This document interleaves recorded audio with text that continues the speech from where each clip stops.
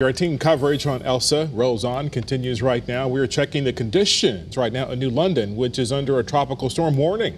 Mayor Michael Passero joins us now live through Zoom to tell us more about that. Thank you so much for joining us this morning, Mayor.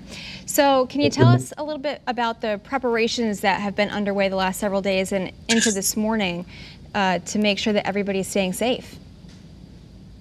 Yeah, so our Public Works Department, our public utilities, and the fire department have been preparing all day yesterday for this storm. We're fortunate that the storm has stayed on track and is moving to the east of us, so we're not on the worst side of it. But essentially what they do is they make sure that all the emergency equipment is ready. They start the generators, make sure all our chainsaws are fueled up and ready to go. What we do is we deploy barricades throughout town in flood-prone areas so that they're ready to, they're ready to be put out if they're needed and the roads flood.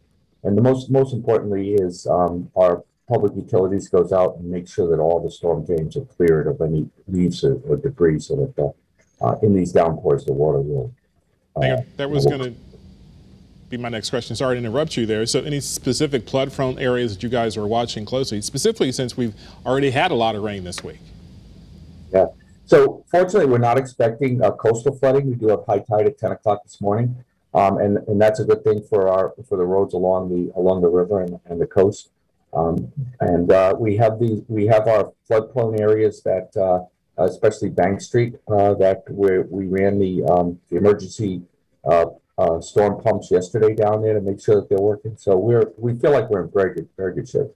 All right, glad to hear it. Thank you so much. Mayor Michael Passero, thank you so much for joining us here this morning. Hope everybody stays safe out there.